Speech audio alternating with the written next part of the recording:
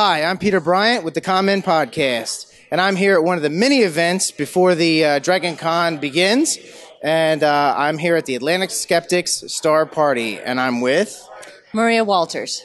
So Maria, why don't you tell us a little bit about what the Star Party is and how you got involved with it?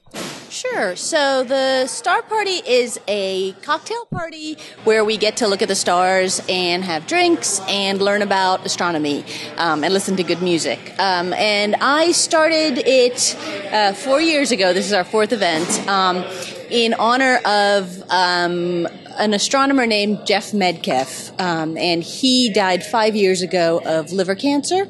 And so it was the year after he passed away, and that was also the International Year of Astronomy, and we wanted to, and people were doing star parties kind of all over the country, and it sort of just all clicked into place, and I said, yeah, we should do something for a cancer fundraiser in honor of Jeff. And so we put together the Star Party. At the time, we did it for a couple of years. We did it for the American Cancer Society. We're now doing it for the Leukemia and Lymphoma Society. And so we basically do it the night before Dragon Con so we can take advantage of people who are coming in for Dragon Con. So Phil Plait, and tonight we have Phil Plait and Nicole Gallucci, as well as musical talent from George Hrab and Marion Call. So we're super excited, and they donate their time, and it's just a great event. Right, so it's kind of like a double term. So you're looking at the stars, but there's also stars here that you can meet. So but seriously, because we try to. Part of the podcast is bringing people out to getting them to come out to cons and find fun stuff to do. And this is definitely one of the really fun events that you might not you may not find if you just look at Dragon Con. You might miss it. So we definitely want people to come out. This is a really good time, and you guys you do a really good job with the food and everything. Now I do know one other thing before we go. I do know that you're one of the Skeptics. I am. So we want to talk about that just a little bit. Sure. Yeah. I've been a writer for Skeptic for probably 5 years now. And I was really happy to be part of when Rebecca kind of expanded the group originally. She asked me to write for her, and I've been part of the group ever since. And it's been a fantastic experience. Unfortunately, I think probably the post that I'm most famous for was a post that I wrote in about a half an hour about how much I hated Twilight. Yeah, I really hate Twilight. Right.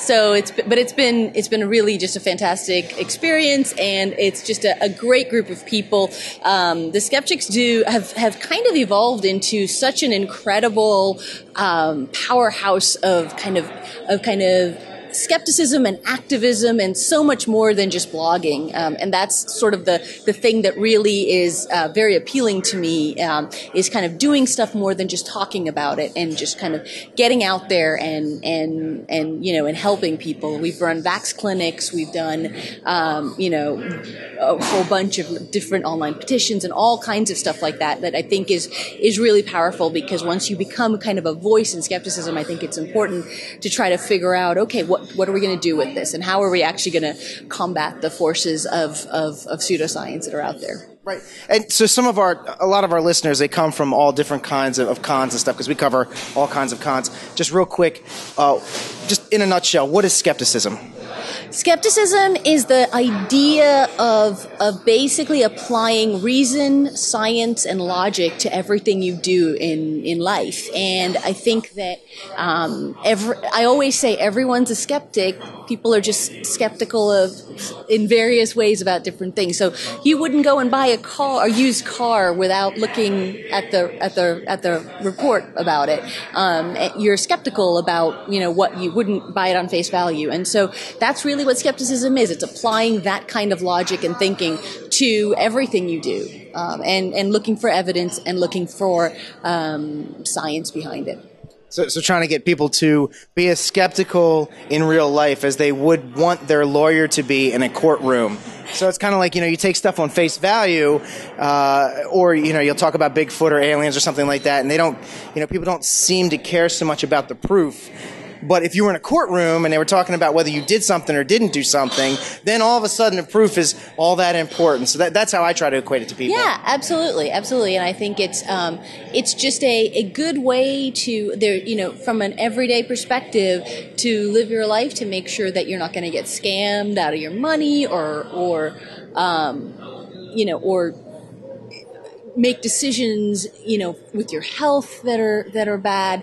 There are a lot of things that skepticism can do if you apply them to kind of your everyday life that can really help you kind of get a perspective on what the right decisions are to make. Excellent. All right, so to wrap this up, this is the Atlanta Skeptics Star Party. It happens Thursday night before Dragon Con. It's a great event. It's this year it was $60. $60. But all the money goes to charity. Jeff Metcalf Foundation, right? And what does that help?